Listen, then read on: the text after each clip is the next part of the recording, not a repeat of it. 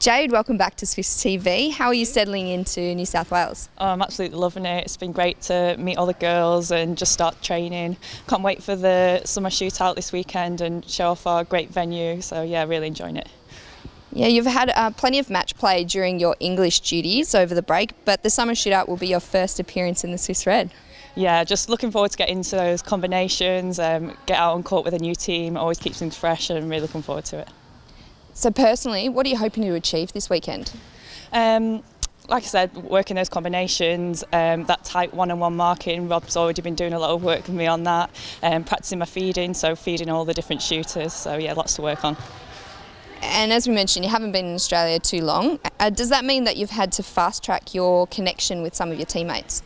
Yeah, but I've had some really good quality training sessions already, and that's what's so great about having the pre-season tournament. You get so much match play, and yeah, so that'll be great for me.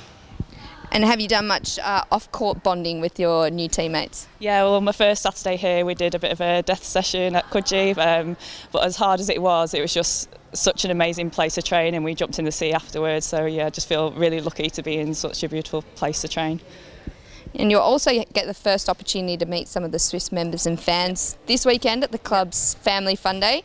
Which activations will we see you at? Yeah, really looking forward to meeting all the members and all the fans, and I think you'll find me at the cartoonist. I love to draw, so I'd love to see how someone draws me with some of the fans. And Taronga Zoo are bringing their Zoomobile, so I'll be at that as well, Love Animals.